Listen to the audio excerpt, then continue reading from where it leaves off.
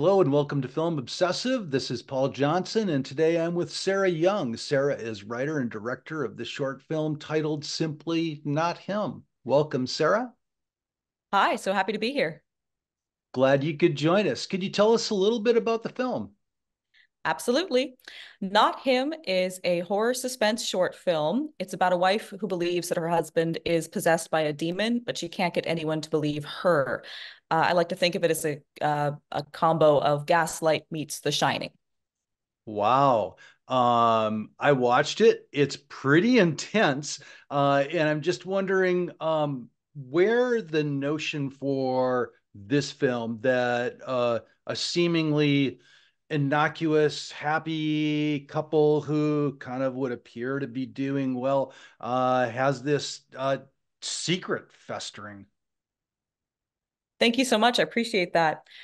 Yeah, I am primarily a director. My background is actually in theater, opera, and film directing. So this was my first time writing my own script. And I knew that I wanted to do something in genre filmmaking. I'm a big believer in using genre filmmaking to tackle difficult subjects in an accessible way. So one night I had a nightmare, which was pretty much shot for shot the opening of the short film. Not to spoil it for anyone, but it involves seeing a loved one in a very frightening light. And from there, the rest of the film flowed, and I realized that it was becoming a metaphor for domestic violence and domestic abuse. And so I really leaned into that. And so this film really is a exploration of exactly what you were saying. It's a couple that on the outside looks like everything's going really well for them, and you would never imagine that underneath the surface there is someone who desperately needs to be seen and believed. Was the script then difficult for you to write, or did it flow and emanate pretty naturally from that occurrence or from that nightmare? This one actually was pretty easy. I think once it clicked for me that that was the subject. And to be honest, I've had probably like a lot of people, some very personal experience with loved ones and myself experiencing domestic violence. So as soon as I realized that that was the subject that I really felt like I needed to explore in this film, it actually flowed pretty darn fast. And the film is about 15 minutes, give or take. Did you imagine it right from the start of hitting that length and doing its work kind of quickly? Oh, yes. I wanted to hit that 15-minute mark because I wanted to get into film festivals. And that's where you've been, right? You are currently enjoying a good run. I know that you were busy last weekend, is that right? And then you have other festivals coming up. That's right. I've been so grateful that our run has been really strong. And it's been really interesting too, because although I conceived this as a horror film, it is a horror film that is rooted in something extremely real. So, we're using the demonic possession as a metaphor for this very real concern. So, what's been interesting is we've had a strong run both in genre fest, like specifically in horror film festivals, and regular festivals where they program us in typical drama blocks or they program us in sort of tense thrillery blocks. And I've been really excited about that. I love that this film is popping in more than one genre for people and it's speaking to people in different ways. That's so cool. And you have such a good cast. I noticed that you'd worked with the woman who plays your protagonist, Michelle, with Tori Ernst before, right? And could you talk just a little bit about the folks that you are bringing along with you into the filmmaking? Oh, absolutely. I'm so lucky I have the best team. Most of the people on this film I met when I was in grad school at the New School for Drama. I was getting my master's in directing, mostly theater, although we did do some film work there as well. I was in the directing track. So three out of the four actors in this film were in the acting track at the New School in my class, including Tori Ernst, who plays Michelle, the wife. And man, she's incredible. I just am so grateful to have had her on this film. She was in my mind when I wrote it. I knew that I wanted to work with her. So she was actually very active as I was writing the script as well. I was bouncing ideas off of her, sending her drafts, getting her feedback on how it felt to her. And so she was just wonderful to work with on this process. The fourth actor in it, the actor who plays the husband, Charlie McGelveen, was the only one that I wasn't familiar with before I went into the project. He was actually cast off of Backstage, off of an audition process. And we were extremely lucky to find him because not only is he a spectacular actor, but he's also a really nice, wonderful professional person, which is exactly what you need. As you said, the film is tense and it has some very intimate moments between, especially him and Tori. And it was really important to me to cast somebody that I knew was going to be able to handle it dramatically and be a joy to work with on set. And he's very charming, and Yes. in a very devilish sort of way, if I might say. But very, very convincing. So, this is a short film. You're working on a small budget, limited resources, like one set, with a little bit of exterior work there as well. I'm just wondering if you could talk a little bit about some of the limitations, frustrations, or maybe epiphanies of doing that. Absolutely. Yes, it was definitely a micro budget short. And we were focusing our budget on making sure that everybody on the team was paid appropriately. So we were focused on paying our actors and paying our crew, which means that we were finding places to save everywhere else we could. So the effects are practical. There are, again, spoiler alert, demon eyes in this film that are contacts. They are practical effects. We did have the one location, and that was Tori's apartment. So thank you, Tori, our actor Tori. And, the exterior was not putting sticks on the ground, very handheld guerrilla style out on the streets of Brooklyn. So we did what we needed to do in order to get the locations that we needed for as little as possible in order to prioritize getting the right actors and the right crew. Absolutely. And I'm thinking, horror is, of course, especially a psychological horror, is a genre that can work on a low budget, right? It's mostly about the dark, more about the light, and a lot of the truly horrific events normally happen off screen, or they're implied in one way or another. Absolutely. I think you're absolutely right. And I will say, I do think having a limited budget forces one to be more creative in terms of setting it up so that the audience uses their imagination and communicating in a different way. So the style of shooting is mostly it's very handheld, it's very mobile. It's the idea was to be very much in the protagonist's headspace of feeling watched and feeling trapped. So that style, I think, really lent itself to the storytelling, but it also allowed us to move fast, right? Like that, not having to put down sticks every single time. Really, it was form helping function. It was the right storytelling move, but it was also the right move for the budget and the time that we had. And was this the first time you directed your own script, right?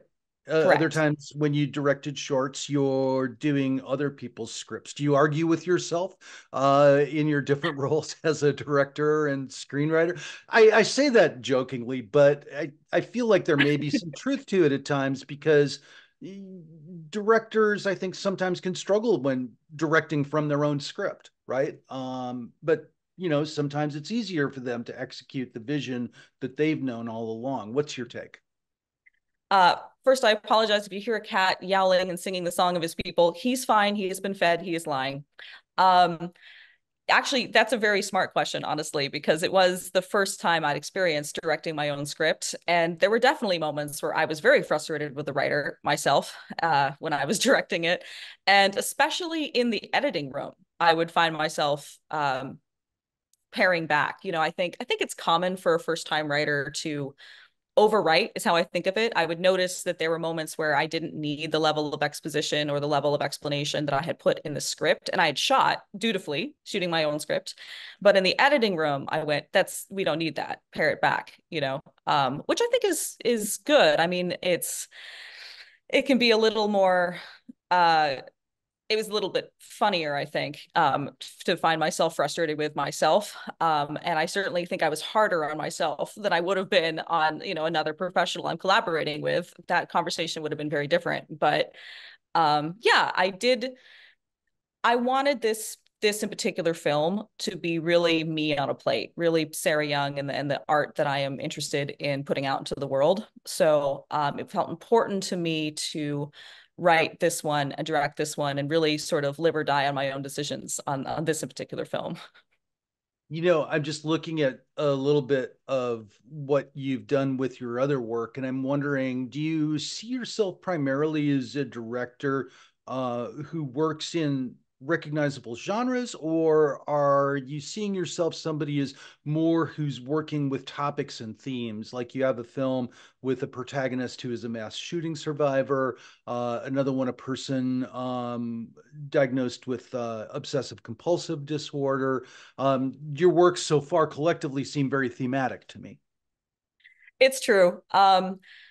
I find myself drawn to subjects that are very real, and subjects that are going to sort of explore our shared humanity in complicated ways. So I definitely seek out opportunities like that. And I do think that I've been very fortunate that people seek me out for those kinds of stories because I think that my training in theater and my background in working with new playwrights allows me to really listen to the writers and really listen to the story and give them the best possible chance to tell their story in a way that's going to be meaningful to them and to other people. So I definitely seek out stories that are I call it radical empathy when I'm describing myself in cover letters. That's the sort of story that appeals most to me. But that being said, I'm a director for hire, so although I will certainly choose things that speak to me on a certain level, I will I'm a storyteller. If there's anything at all in the story that appeals to me and in the project, I'm going to bring my best to it. Well, of course, and that's completely understood. And Not Him strikes me as a film that is both timeless and timely, right? Because you mentioned, you're connected with an experience. Almost everyone we know is connected with an experience of domestic violence. And, we can't get the guys on social media to understand why the women would pick the bear, right? Yeah, exactly. We just live in this moment where we still can't quite really get the message across with that. Your film will help though. Thank you so much for saying that. I appreciate it. You're also imagining that it's a feature length possibility as well. That true? That's the plan. The goal is to move forward with a feature version. The team feels very good about moving forward with a feature version. We've got the story, we've got the concept, we're putting pieces into place to, bring on the team that we need to bring on in order to make that happen. I am currently working on the script, and I'm excited to expand the story. One of my academic specialties was adaptation. It always fascinates Mm. me to see one thing mutate to another. So I don't know if you're willing to talk about it at all, but I'm just kind of curious in which directions you might consider expanding that. Do we get more backstory leading up to their romance? Do we get more of a consequence afterwards? Something in between? What you thinking? Absolutely. Well, I think the part of the story that I am the most excited about is it's really the cat and mouse game. Once we've established that the wife is not crazy and she is absolutely right, there is something very wrong with her husband, and we establish the danger that she is in. Again, spoiler alert, we in the film we put into place barriers that exist for real life victims around the demon basically threatening to kill the husband if she tries to leave. So she's in a situation where she can't just walk out the door, right? She has to choose, well, she could, but she risks losing the man that she loves. So I'm very interested in expanding that portion, especially. So I'm looking at a world where we do get more of their backstory. We get more of why her friends are so hesitant to see this side of this man and to um, expand also things in her past that might not allow people to readily believe her so quickly. And so we're going to put that in and we're going to expand the in what we see in the short, which is her confronting him, her getting confirmation that she is correct, and then really lean into the cat and mouse game between the two of them, of her basically trying to figure out how to outwit this demon and how to expose him to other people in their lives. And from there, there'll be a twist around who's actually in control of the attempts to expose the demon. Is the wife as comfortable and in control as she thinks, or has this all been orchestrated by the demon to basically give himself a hunting ground? So we'll, Act three will be a lot dicier than currently in the 15-minute short. And in the meantime, 15 minutes short, Not Him is still working its way through the festival circuit. Do you happen to know your next appearance on the docket? Yeah, we have Fort Myers coming up later Okay. in May. I believe our screening is on the 23rd of May in Fort Myers. And then we have Nevada City coming up in June, which I'm really excited about. That looks like a really, really cool festival. And then we just finished Boston Independent Film Festival, Chicago Horror Film Festival. So we've had a really strong run over the last couple of months. And I'm pretty sure we're going to have some more to announce over the next couple of months as well. Okay, that is exciting, Sarah. I just want to thank you for taking the time to speak with us at Film Obsessive today and wish you and Not Him the very best of success on your continued festival run and whatever shape it mutates into in its future. Thank you so much. I really appreciate that.